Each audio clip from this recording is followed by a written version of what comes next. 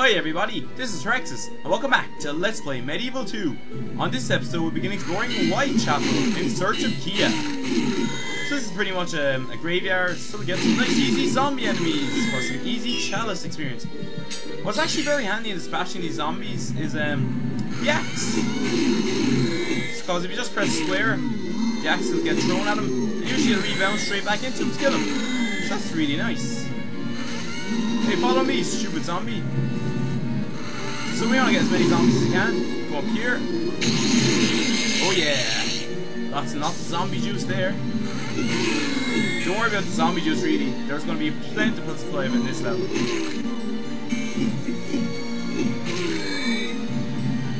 Yeah. As you can tell, even from just the first area, we're nearly full already. And there's many enemies to come, so yay! Let's talk to this Spectral of Light. Dan, I've asked around and Kiya was last seen going into a nightclub. The whole area is under a curfew for some reason, so tread carefully. The last thing we need is more trouble. So that's basically code for Kiya is in a nightclub.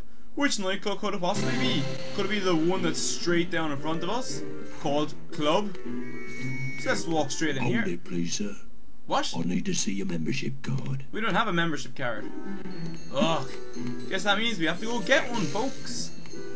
So, there's something you can do that'll stop these police officers from chasing you, but in my experience, it just seems sort of random, never works. So, I'm just going to sprint past them, and they won't catch me, so it's okay. So, what I'm going to do is just quickly dispatch these two zombies, push this crate here, and jump up here.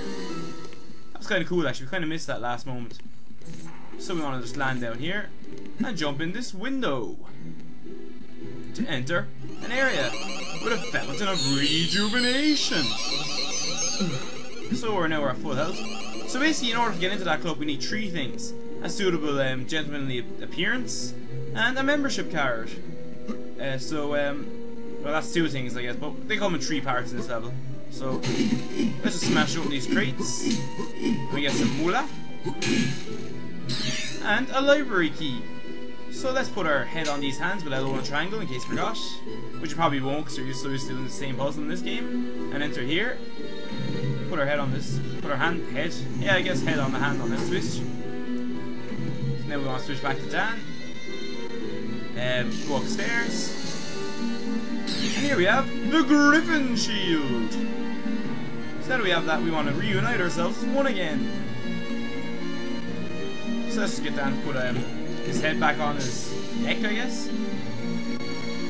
And we use the library key here. And we can exit this building to enter this section. Let's read this book.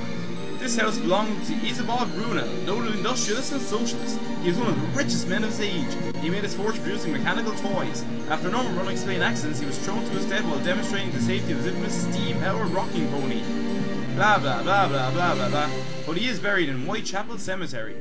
The cemetery we were in not too long ago. So I want to pick up his silver shield. I didn't realize we didn't have a shield, so that's gonna be excellent. And we get the membership card for our difficulties. So now that we have that, let's jump out this window. Why not? And just go back. We have a membership card, so can we get in now? Hold it, please, sir. That's not your card, is it, sir? You haven't got a beard. Oh no. I think we took that guy's membership card, whatever his name is. The guy we just read in the book with us 2 seconds ago. So what I want to do is just sprint up here. All the way. They remind me of, you know, those cliche guards from all those really old movies. You know, where you'd see them like groups of about 10 of them chasing one guy up and down the street. You know, the black and white ones. Charlie Chaplin had them in them.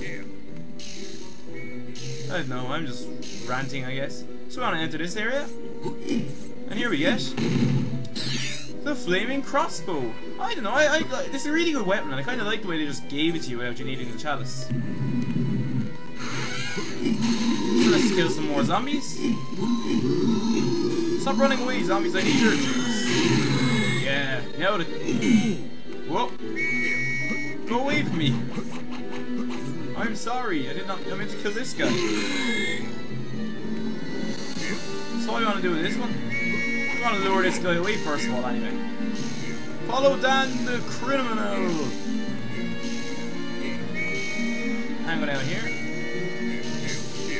Stay there. They do a lot of damage. Stay there. Basically, this is a bit of a life puzzle. What we want to do is just hit these platforms to make them whoop. Too much.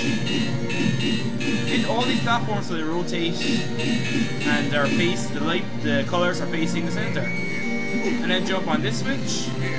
Oh, go away, man. And then what you want to do is you want to jump on the button and turn one into oh, come on. Turn one into green. Leave one red, and turn one into blue. And in doing that, you'll solve this puzzle. Which basically opens up his statue. I guess there was a bit of a tomb there or something. But we jump down here and we get the unicorn shield.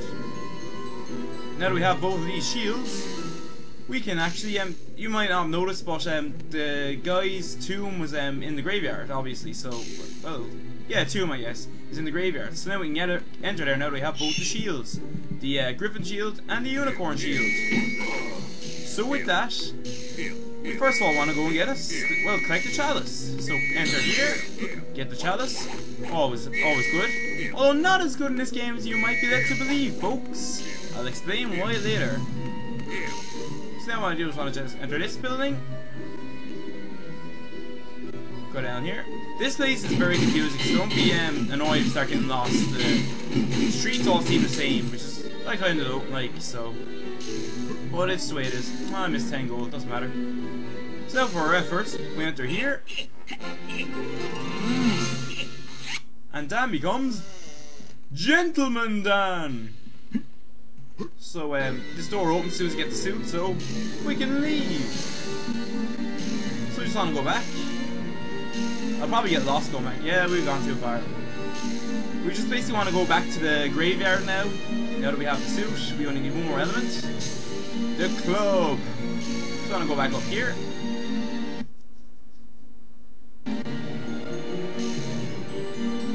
And here's the tomb, so we want to use the griffin shield. And we want to use the unicorn shield.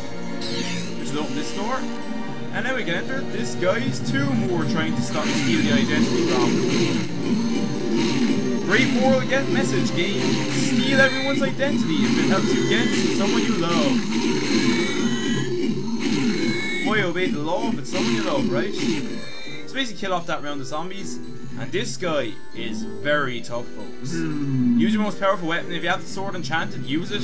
This guy is going to take a lot of hits to go down. And the zombies are going to keep respawning until he's dead, so. Whoa! Use whatever weapon you prefer, hammer, axe, sword, whatever. Just make sure you focus all your strikes on this guy. Oh, the king.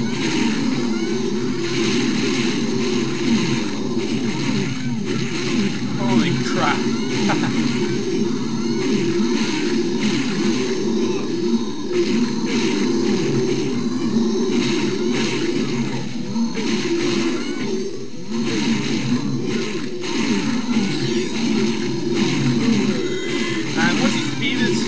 The rest of the zombies will fall, well not fall, but the rest of the zombies will stop respawning, I think.